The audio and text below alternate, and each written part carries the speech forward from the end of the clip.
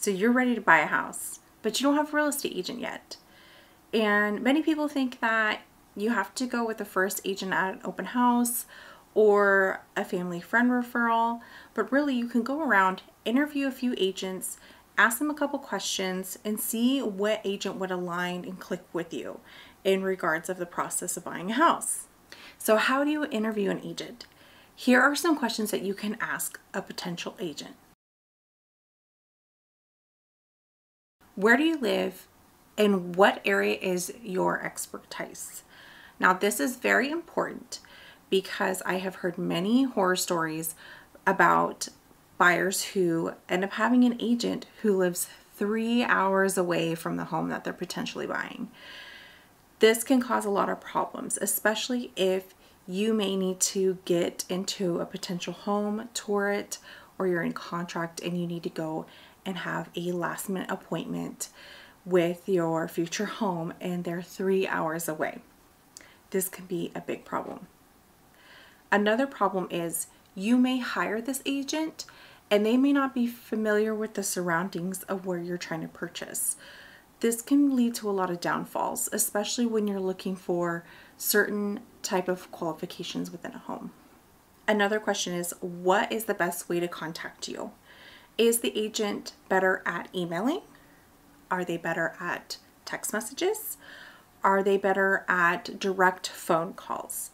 Now this is important because what type of person do you communicate? And this is important. So if you find yourself very busy at work and you can only email, will that agent be able to check their emails quickly and respond to you as fast as possible?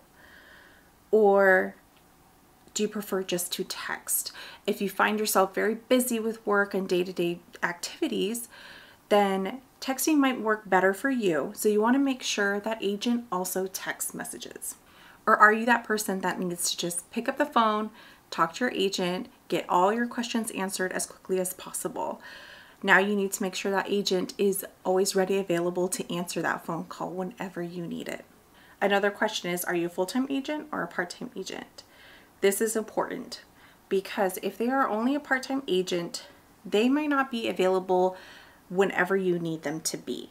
So if that is important to you, make sure that your agent is a full-time agent. Another question is, will I be working directly with you or with an assistant or another agent on the team?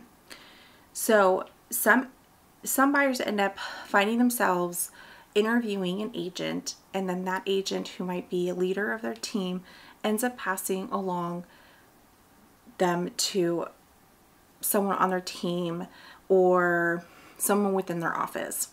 Knowing this is very important because especially if you had the desires to work with that particular agent and not someone else on their team or in their office, knowing and understanding that if it's okay to be passed along or if you want to work with them directly. Another great question is, what do you cover during a buyer's consultation? Now, many agents treat the buyer's consultation differently. They may jump right into questions about the type of home that you want, or it's more of an educational walkthrough on the process of purchasing a house. Asking those questions so that way you can be ready in regards to that appointment. Another great question is, do you have resources to help me during this process of buying a house? Now, buying a house is like running a marathon. Now, you need to have the greatest coach that will provide great materials to help you guide you in each step of the process of buying. That way you can look over it, read, and educate yourself during that time. And it will help you make sure that you're on the same page as the agent and you're understanding what is happening.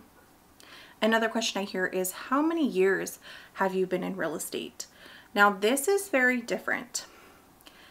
Years does not connect with experience as far as a real estate agent. The more proper question is how many families and individuals have you helped buy a house? And the reason that may be is an agent can have their license for 10 years and maybe help 1 or 2 families or individuals a year. Now, it's better to ask how many people they helped within the last 6 months or the last year, because laws and the market is constantly changing. You need an agent who is on top of it and knows everything that is moving along and changing so quickly in this market to help you purchase your next house. I hope these questions help you in regards of hiring your real estate agent.